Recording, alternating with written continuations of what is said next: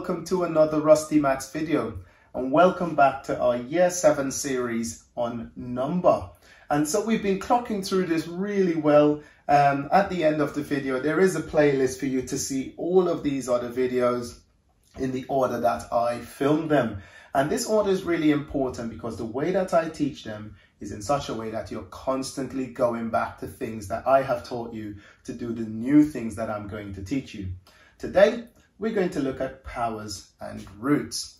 In my previous video, you can see that on the pop-out banner coming out right now, I looked at powers and roots, but I specifically focused on cubes and cube roots. Okay, now it's just plain old powers and roots. What do you do when the question gets a little bit just random? So let's see what happens. Okay, without any further ado, let's go into powers and roots. Before we continue, please don't forget to subscribe to this channel and hit that notification bell so you will know as soon as a new video has landed. All right. So here you can see I've got an array of questions for us to work through. Some of them just have powers and some of them just have powers with the roots as well. Okay, so as you can see, I've got an array of questions there. Some of them just have powers and some of them have the square roots with the powers. Now, when you have these kinds of questions, look out for words like evaluate. And this word basically means work it out so you can get the full answer. All right, so don't stop and leave your answers with any powers or anything. Work it out until you have an integer answer or a fraction or something like that. Okay, so that's what that word evaluate means. You might also see other numbers like solve, but you mainly see that on equations and so on. So let's just jump straight into solving this.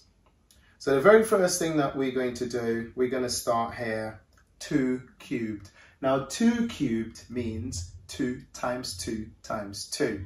All right, so again, check my video on cube roots and cubes to understand that. But that's going to be 2 times 2 times 2 plus 3 times 3. And that's because I've got that 3 squared here. Let's work that out according to bit mass. We know we have to multiply first. So 2 cubed is going to be 8. And that's because 2 times 2 is 4. And then keep that 4 in your head. Times that by 2, you get 8. Then we have a plus in the middle. And then we do 3 times 3. That's going to be 9. And then that's basically going to be it. You add those two numbers together in order to evaluate. You add them together and that's going to give us 17. So the answer to this is 17. That's done. Okay, let's move on to the next question. Again, now I'm going to go a little bit faster because I know you've watched my last video on cubes and cube roots, so you know what's happening here. Let's go. So 5 cubed means 5 times 5 times 5. That's going to be 125. And then I'm going to take away 10 squared, which is going to be 100. And that's going to finally give me an answer of 25 when I do 125 take away 100. Now for my next 3 questions, you notice I've got some square roots and a cube root there. So we're going to have to be a bit more careful with this one, with these ones, okay? Let's go. So first things first, let's work out what's inside of that square root first. So 3 squared, that gives us 9. And then plus 4 squared, that gives us 16. And so we need to add them again. So 9 plus 16 is 25.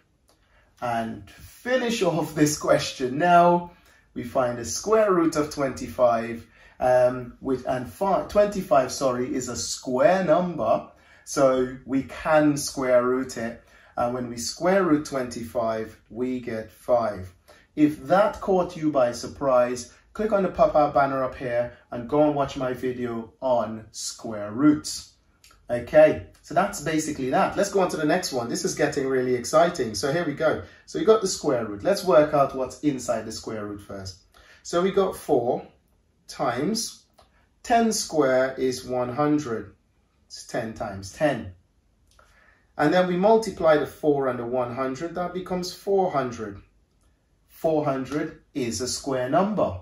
And when you square root a square number, you get back its squared factor. So square root of 400 is 20. And that's pretty much finished.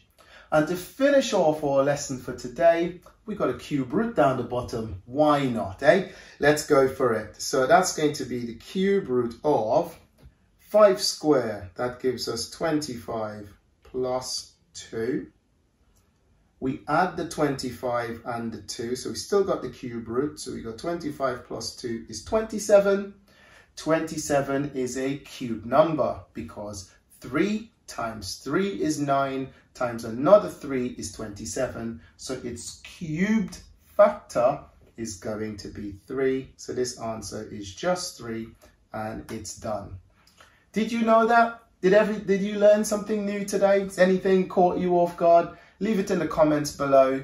As comments are always welcome. But if you enjoyed this video, please give it a like and click on the subscribe button so that you are subscribed to the channel, and hit that notification bell so you don't miss any new videos when they go live.